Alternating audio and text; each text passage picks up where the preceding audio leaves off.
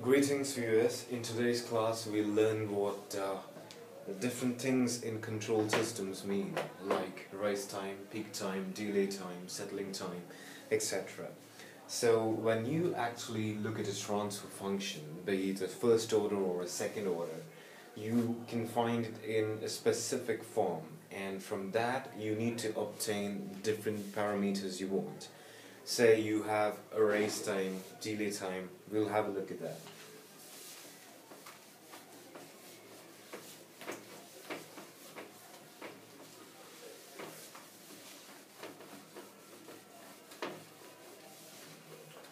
I'll solve an easy equation first, and then we'll go to complex ones.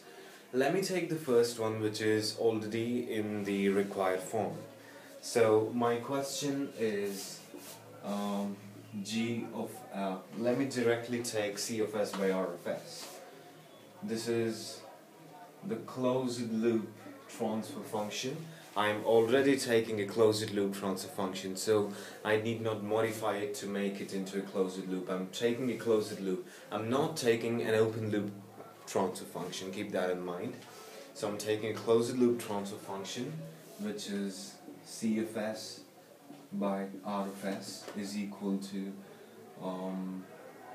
7 by S squared plus 4S. Let me take this as 9, and I'll take this as 12S plus 10.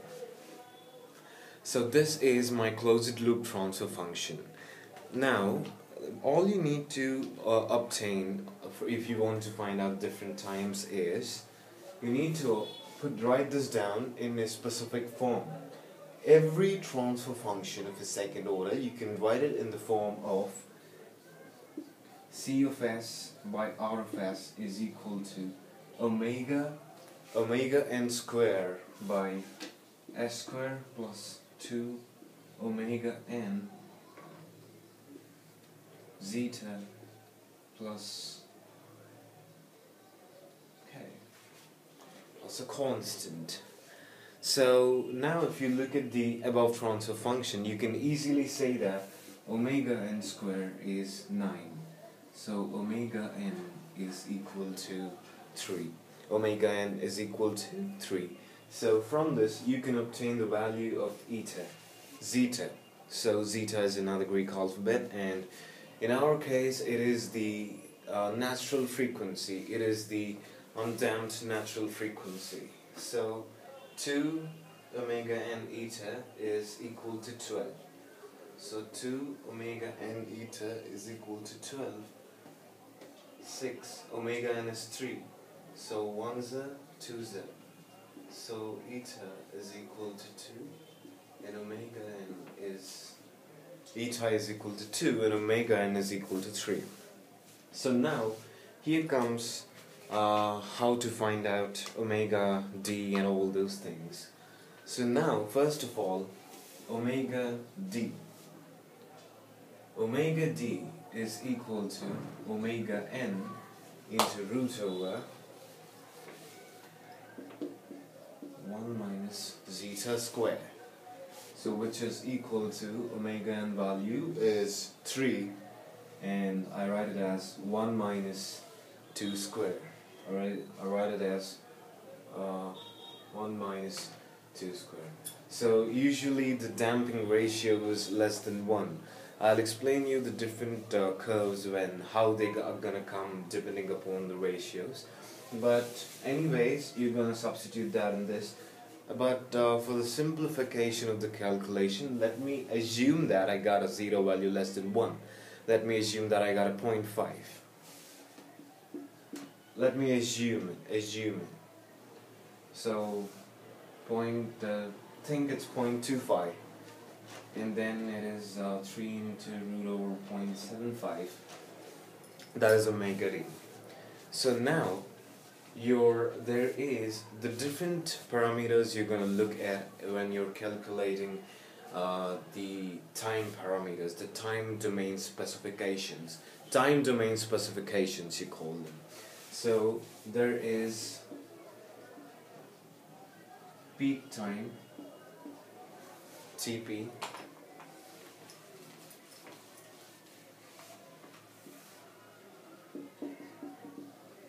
rise time Tr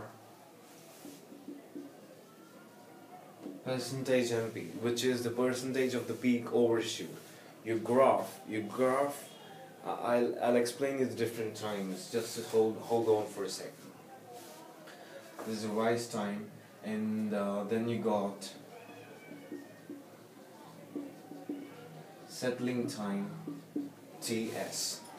So these are the different parameters. So these are the different time domain specifications you need to calculate when you're given a transfer function. So let me say that our transfer so to calculate these things you need zeta value and omega n value. If you have these two values, it's enough. So now the formula to calculate the peak time Tp is, any guesses? I told you the concept before. It is pi by omega d. And what is omega d? I already told you what omega d is. Omega d is omega n into root over, which is also equal to omega n into root over 1 minus zeta square. This is zeta, my zeta square. So omega n value is 3. Zeta square value, whatever zeta square value you get, you're going to substitute here. And then pi is 3.14. And in this way you're going to get the peak time. And rise time is actually a slight change of what the peak time is. It is, so Tr is pi minus theta by omega d. It is pi minus theta by omega d. So you might ask me what this theta is. Theta is nothing but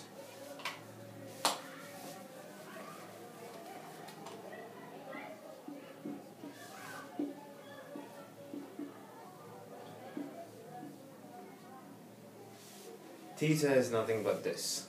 It's nothing but 1 minus zeta square by zeta, tan inverse, or 1 minus zeta square by zeta. So, and that is in radians. And coming to percentage of the peak overshoot, it is e power minus pi eta, e power minus pi eta by 1 minus eta square under the root. So this is percentage of the peak overshoot.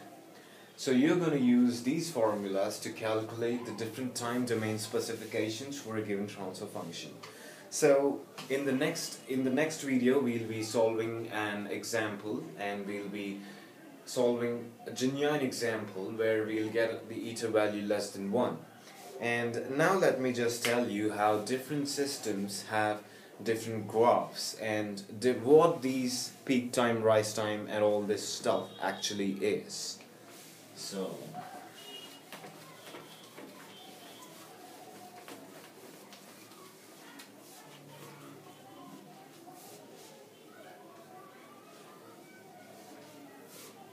this is my axis, and the response of a transfer function happens to be like this. This is C of t, this is t. So this is 1, which is actually considered to be the peak value, and this is 0.5. The time taken to reach half of the actual height is called this time. That time is called delay time.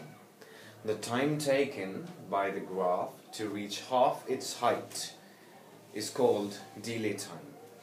And the time taken by the graph to reach its complete height is peak time.